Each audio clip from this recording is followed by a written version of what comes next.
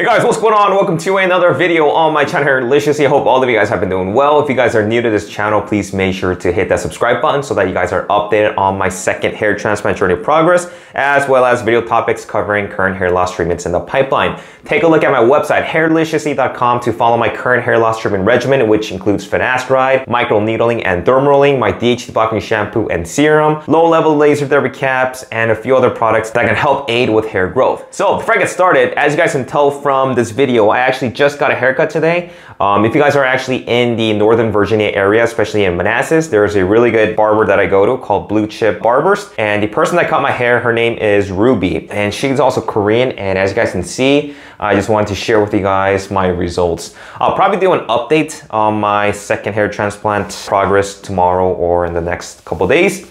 But I just want to show you guys how nicely, the new hairline frames the face. And I just love how these temporal points right here just extend out and give me that masculine look. So let me know in the comments what you guys think of my current hair and also this haircut here. Okay, so in today's video, I actually wanted to talk more about topical finasteride and how you guys can actually easily make your very own topical finasteride at home. As you guys know, the only two FDA-approved hair loss treatments in the US is Minoxidil and finasteride. There's a lot of hype when it comes to hair stem cell replication and other companies in the pipeline that are looking for better treatments. But the only effective treatment currently that is approved in the US is finasteride and minoxidil. And as you guys know, the main cause of genetic hair loss is due to our sensitivity to DHT. Our bodies have the enzyme 5-alpha reductase, which converts testosterone into DHT and causes miniaturization by binding to receptors in the hair follicles.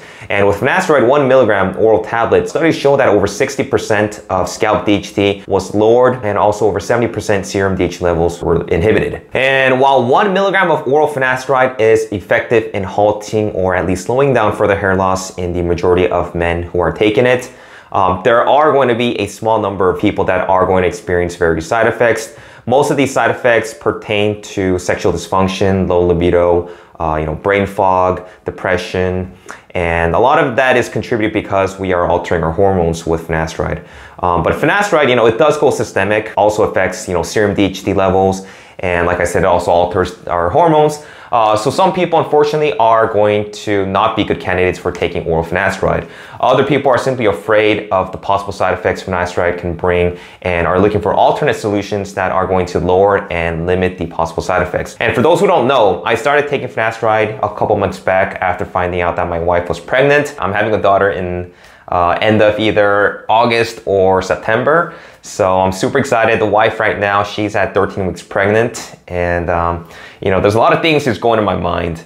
Am I going to be a good father? Am I going to be able to provide and everything like that? But pretty exciting. But yeah, a couple months back, I got back on finasteride after finding out that my wife was pregnant. And over the past few years of being on and off, off of finasteride, I had no side effects, just in case some of you guys were wondering. I've also talked about, microdosing oral finasteride in a previous video where taking even, 0.25 or even 0.5 milligrams of finasteride and even changing the frequency of taking finasteride can reduce your chances of side effects while also reaping the benefits of blocking DHT. But not everybody is going to be a big fan of oral finasteride, like I said, and for various reasons. And so I wanted to talk about an alternative solution you guys can consider, which would be topical finasteride. A few countries, including Canada and I think Germany and Turkey, sell topical finasteride, but since it's really not approved in the US, by the FDA, we currently only have the tablet version. The hope for topical finasteride is that it's going to deliver the same or somewhat similar 5-alpha reductase inhibiting effects while it limits the side effects. There was actually a study done comparing both oral and topical finasteride with minoxidil 5%, where patients were either divided into taking 1 milligram oral finasteride and 5% minoxidil topical, or 5% minoxidil with 0.1% finasteride. The study concluded that over 84% of patients using the topical maintained density and was just as effective as oral finasteride and minoxidil. There was another study that looked into how oral and different strengths of topical finasteride affected DHT levels in the scalp and serum. And as we know, lower levels are required in the blood to reduce the chances of side effects. 2 randomized parallel group studies were conducted.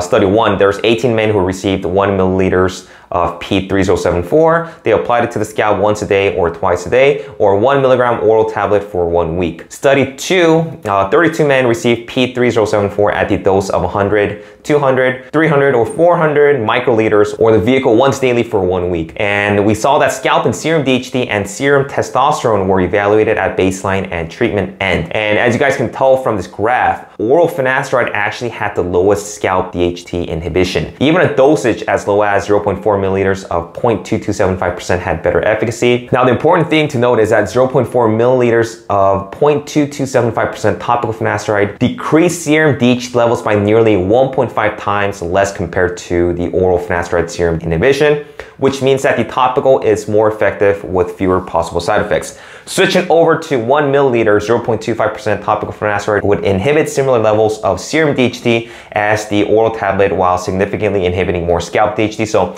if you guys are taking oral finasteride, switching to 1 milliliter of 0.25% finasteride topical is going to yield better results theoretically with similar serum DHT inhibition. Now, the study was actually done from Polychem's P3074, which is the company's topical finasteride, currently being researched, and they're actually expected to be released in Spain late this year or early next year. I'm going to be covering this video topic probably in the next couple days or next week or so. And so now the easiest way to make topical finasteride is the 0.1% topical finasteride solution, since there is exactly 1 milligram of finasteride in every 1 milliliter of 0.1% topical finasteride solution. So for a standard 60 milliliter minoxidil solution, you guys are going to need 60 milligrams of finasteride, or 60 of the 1 milligram finasteride tablets. According to the study, if you guys wanted to bump it up to 0.25% topical finasteride solution, you would need 2.5 milligrams of finasteride in every 1 milliliter to get a 0.25% topical solution. So based on your needs, you can adjust accordingly, but for beginner's sake and to limit our side effects, I will show you guys exactly how to make 0.1% topical solution in 5% minoxidil. So the things that you guys are going to need is 5% minoxidil. This is the one that I get, Kirkland brand. You guys are also going to need 61 milligram finasteride tablets. The one that I use is with this company here.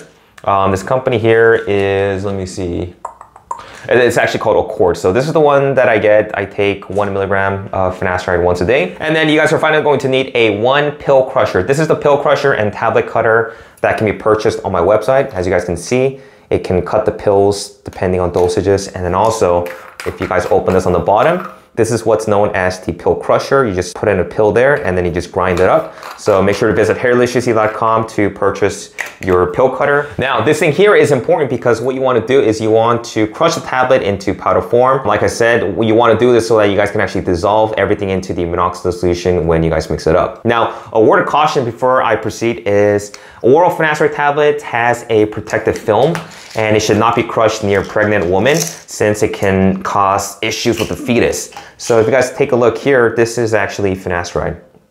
Once you actually get through into the powder form, make sure that it doesn't come in contact with females. Okay, so instead of using finasteride, since I don't want to use a topical version, the only reason why I don't use a topical version is because I would have to use this liquid version of minoxidil. I actually use the foam version, which has been really great for me, especially with microneedling, but I'm actually allergic to the liquid version. A lot of people are also allergic, and I've noticed this because when I put it on my beard area, long time ago when I used to try to grow out my beard, I used to get a lot of like these pimples and scalp irritation, even around like the hair transplant area. So this is only for topical finasteride, but I don't use it because of the reason. I'm going to use this as an example. This is actually iron because I don't want to waste my finasteride tablets. So what you want to do is you want to get 60 of these, and you can actually divide it up because I don't think 60 would all fit in here.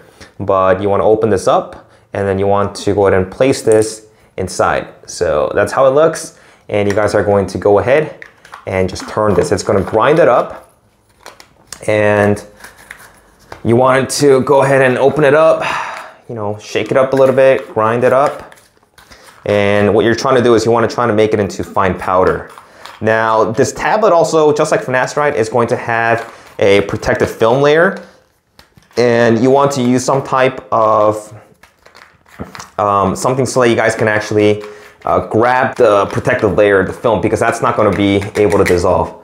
So if you guys take a look here, it's all grounded up, and that little red piece right there is the film. So what you guys can do is you guys can get something like one of these, and then you can go ahead and pick out all of the protective film right here. So once you do that, you're just gonna have everything in powder form. Okay, so once you've done that for all 60 pills, you guys are gonna have all of the powder, white powder form, and then you want to get your minoxidil 60% or 60 milliliters. You wanna open it up, and then what you wanna do is you want to go ahead and pour all 60 grinded up pills into your minoxidil solution. So once you put it in, you wanna close it off, and then you're gonna go ahead and shake it for 10 minutes so that everything's gonna get dissolved.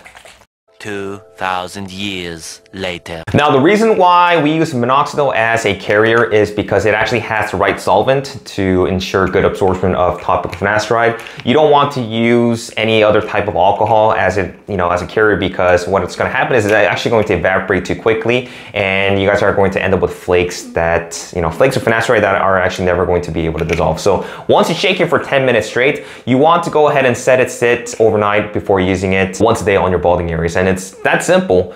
This is all you need to do to make your very own topical finasteride from home. It's super easy and it's super effective. For those who are wondering why I'm not taking it, it's because of scalp irritation, and I don't have any issues when it comes to taking oral finasteride. I don't have any side effects, I don't have any sexual dysfunction, and it's been doing a good job in helping me maintain the hairs that I have. So hope this video has been helpful, guys. If you guys liked it, give it a thumbs up. Let me know if you guys have any questions, and thanks for watching, and I'll talk to you guys in my next video. Take care.